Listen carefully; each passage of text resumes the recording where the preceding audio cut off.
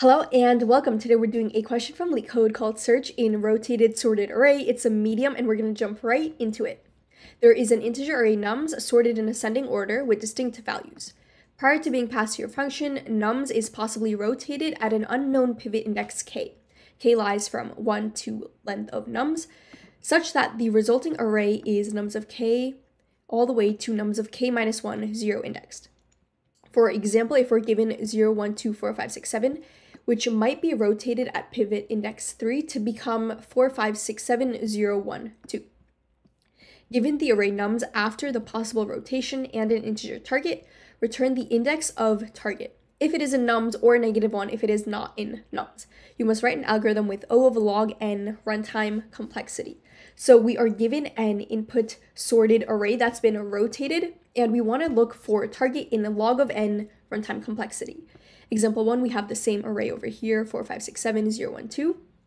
And we want to look for 0, which we find at index 4, so that is what we output. And example 2, we have the same array, we want to look for 3, which we don't find, so we output -1. And example 3, again, we don't find our target in our input nums, so we output -1. Okay, so all the values of nums are unique, and nums is an ascending array that is possibly rotated. We're given a rotated sorted array, and we want to look for target with log of n runtime complexity. If this was just a plain sorted array, we could search for anything with log of n runtime complexity using binary search, but we still want to do this in log of n runtime complexity, which means we're still going to be using binary search. Now, with a rotated sorted array, the rotated array still retains some of its properties from the initial sort, so we're going to use that to our advantage to still do a binary search. Okay, say I had the following example, 4, 5, 6, 7, 0, 1, 2, and this is just from example 1 over here. And say the target I was searching for was 3, so target equals 3. Now, if this was a regular binary search, what we would do is we'd split our input right down the middle and check the middle and end bounds. So I would check my bounds and see if target would potentially lie in any bound and continue my search in that half. So here, if I were to do the same, my middle is 7 over here, so my bounds are 4, 7, and 7, 2.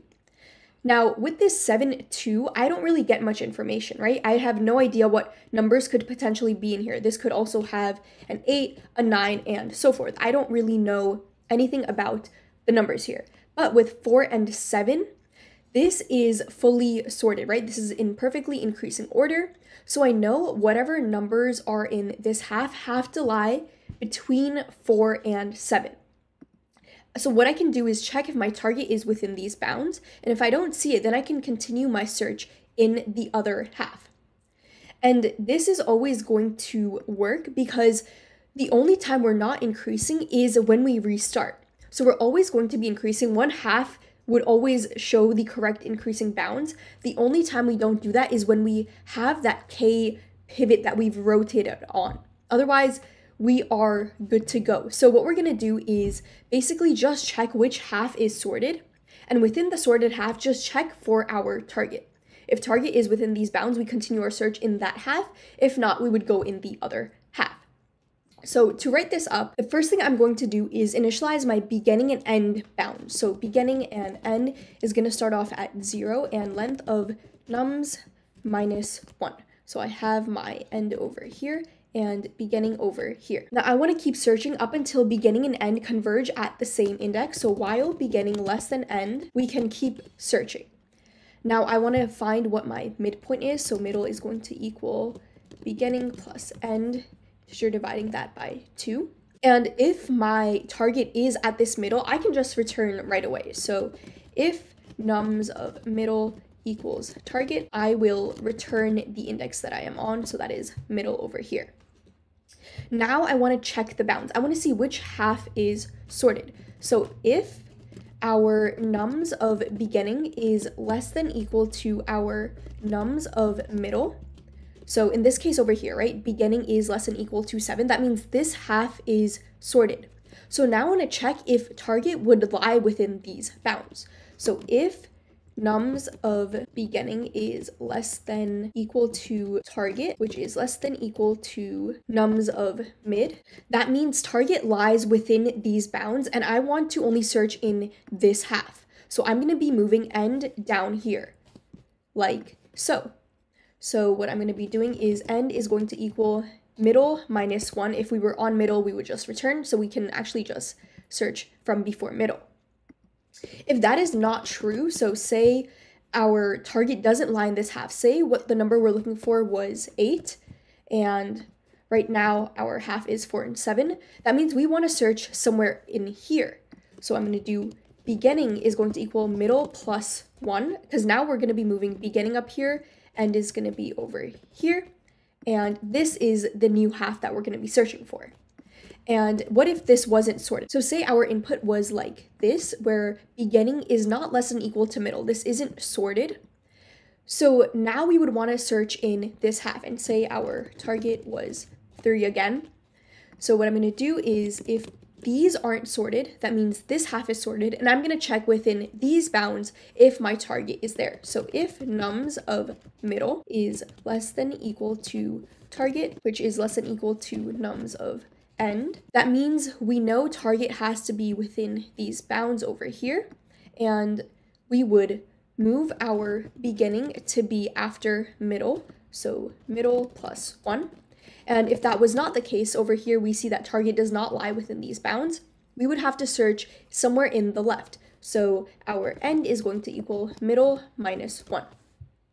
So say we did go into this, right? And let's say our target was 4, right? So the first check we make is checking if middle equals target. It doesn't. And now we're going to check if our beginning is less than our middle. It's not. So this is not the sorted half, but this is. So we're in this else. And then we check if target lies within these bounds, -1 and 2. It doesn't. So now we've moved end over here, and we're going to be going back into this while loop and performing the same searches over here. So we would check our midpoint, which is 5 over here, and then we see that this side is sorted. So we would check within here for the bounds. Target lies in these bounds. 4 is less than equal to target, which is less than equal to mid. So we would condense our search further, and we would have end over here because we'd move it right before middle, and finally we would return 4. So once we get out of this while loop, we want to return, but if we never find it, then we want to return -1. So we would return -1 if the nums of end does not equal target, else we would return the end index, and it could be beginning too because both would be pointing at the same thing. So let's go ahead and run this code. Invalid syntax. I forgot an if over here, so return -1 if this is true, else we would return end. Okay, so we are accepted, and now we can go ahead and submit this. And it is accepted as well. And again, we used binary search, so this was log of n runtime complexity, and as for space, we only keep track of our 2 pointers beginning and end, so that's constant O of 1. Now, before leaving, let's just run through a super quick example, just so we understand how everything's working line by line. Okay, so I'm going to be using example 1 over here. So our target is 0, and this is our input array. So super quickly running through this, beginning and end are initialized. So this is 0 and 6 over here and here. While beginning is less than end, which is true, we find our middle. So the middle is going to be index 3, so that's over here, 0, 1, 2, 3 at 7. And now we make a check. If this is equal to target, 7 is not equal to target, so we can't return.